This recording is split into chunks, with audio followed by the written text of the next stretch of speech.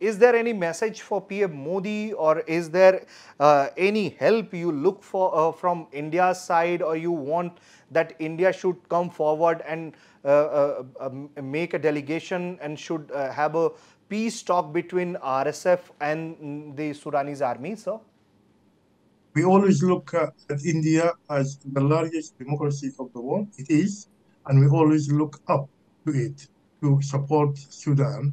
And we are very confident that the Indian government will understand the Sudanese cause and step forward to help us.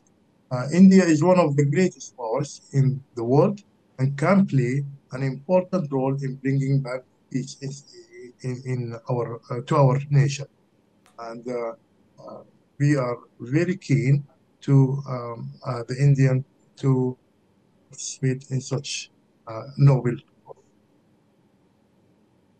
Okay. Okay. So you are saying that Sudanese RSF is basically a pro-democratic, pro-democratic supporters, and the Sudanese military is against this democracy. They want to keep this dictatorship going on. Am I right or wrong? You're so right. As I told you, the regime continued, the Islamic regime continued for 30 years, and Okay. it did not allow any democratic process. People Okay. gained a chance to topple this regime in 2019.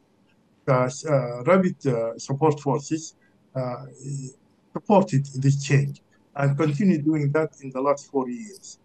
Actually, the main cause of the war is that the former regime elements and Islamic extremists wanting to continue in control. And that's why the RSF was against. That's why the war started.